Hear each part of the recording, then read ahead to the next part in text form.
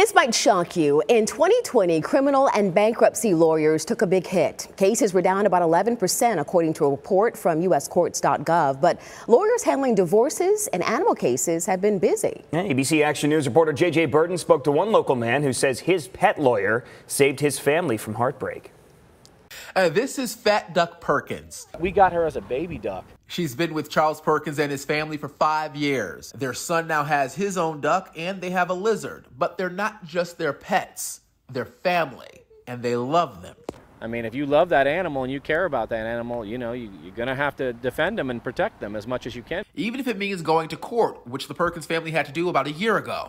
And they got into a dispute over Fat Duck with the management of their old apartment complex. I cried. I was upset. I thought I was going to die of a heart attack.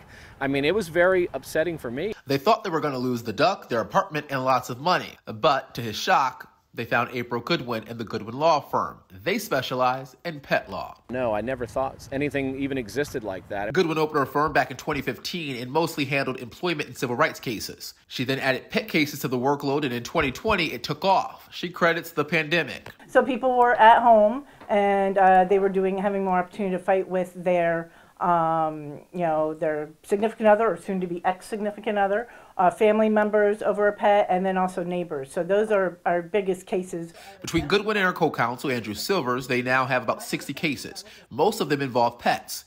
It's not what they envisioned when they were in law school, but they love what they do, even though winning is tough.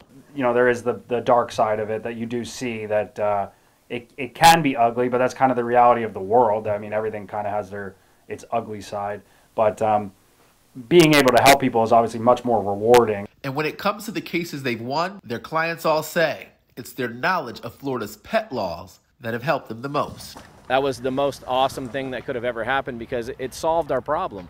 I mean, the negative things that were going to happen to these animals stopped. J.J. Burton, ABC Action News.